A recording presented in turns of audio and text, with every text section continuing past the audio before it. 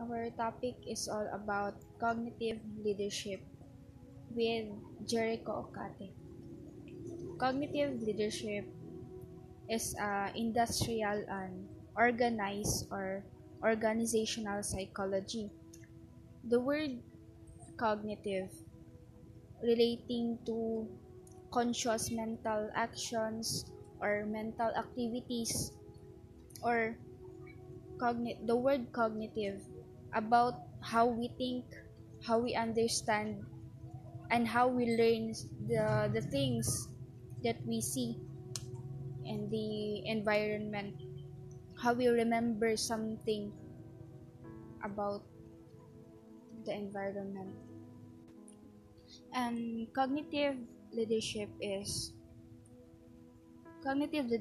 focuses on the influence of the leaders, intelligence, and experience and reaction to stress. Because as a leader, we experience something and then we tend to do such thing because a leader are to the environment because cognitive leadership is what they going to do to benefit that experience intelligence, and because of that they overthink if they've become a good leader or not, because cognitive leadership tend to react to environment and to experiences rather than proactively helping our neutral cell structures reconfigure in a way that is most positive for our lives and for our future. As I said last the first slide, cognitive leadership is all about thinking, understanding, learning, remembering. What they think is what they think. They are not how leaders lead the team. Much depends on situation that will suit their leadership styles. Yes, they always think about they doings. They think about what they want to do rather than helping the others to the future. And then cognitive research theory have a four cycles: the experience, intelligence, competence, task, knowledge. Experience, if nasa sila is experience nga sakto gusto na nila i-share pero dili nila matarong og hawid ang ilang team kay tungod kay naa na sila experience, gusto nila nga ilang experience mo na ang naa sila. And the next is intelligence. Intelligence is the main factor in low stress, while experiencing counts for more during high stress. Why? If nasobraan ka pagkahuna-huna nga ay kani ako ning buhaton, dili na nimo makita ang imong team as a one, because mo man imong perminti mahuna-huna nga ay na ako hunahuna ako ani ana. Then the next is competence.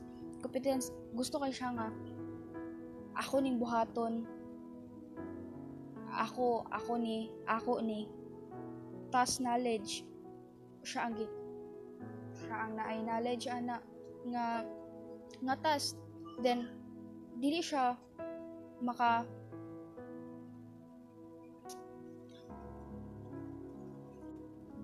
makapangayog tabang sa laing tao kay na siya knowledge na anang situation that 4 cycles of cognitive resource theory. If a person or a leader magtuyok iyang gusto anang upat, then makadala siya og stress sa iyang paghunahuna. Then the next is the essence of the theory is that stress is the enemy of rationality, damaging leaders' ability to think logically and analytically. However, the leader's experience, intelligence can listen and depending on the degree of stress, express an intelligence. Sometimes if magbalance ang experience and intelligence sa isa ka leader, then malisin ang mga stress nga gakahunahunaan niya tungod kay dili niya always ginapa siguro ihang stress.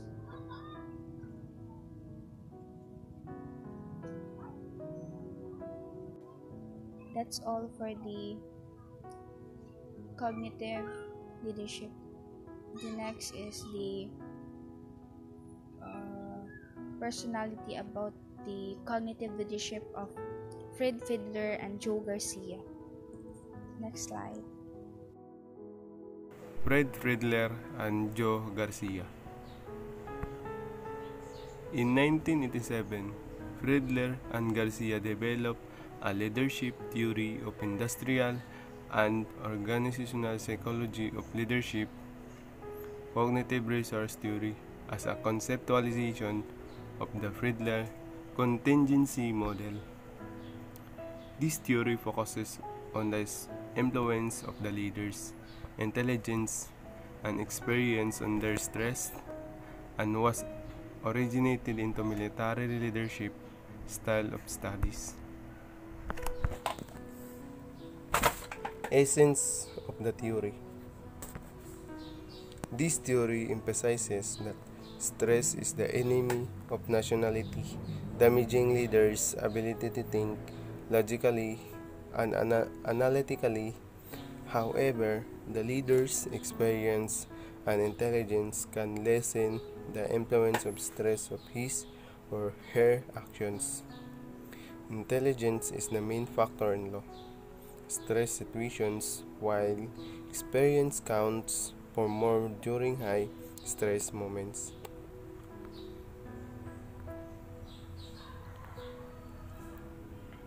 Fred Fiedler. The complete name of Fred Fiedler is Fred Edward Fiedler.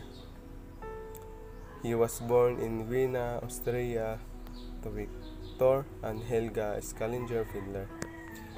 His parents owned a textile and tailoring supply store prior to 1938. Fiedler immigrated to United States shortly after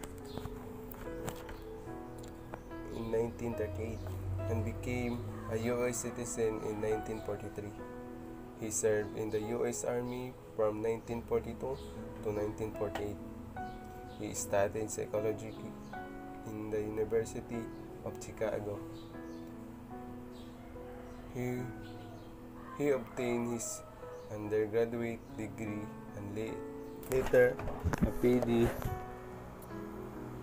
in clinical psychology in 1949. In 1951, he moved to the University of Illinois and became a member of psychology faculty. He became the director of the group effectiveness laboratory to the University of Illinois from 1959 to 1969. He helped this field move from the research on traits and personal characteristics of leaders to leadership styles, behaviors. In 1967, he produced the contingency modeling of leadership with a now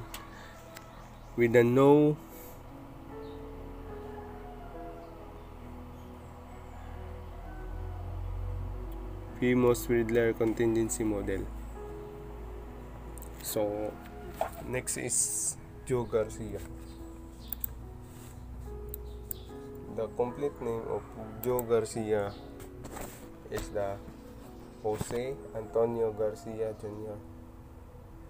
Born in October 12, 1963, known as Joe Garcia, is the former U.S. Representative for Florida's 26th Congressional District.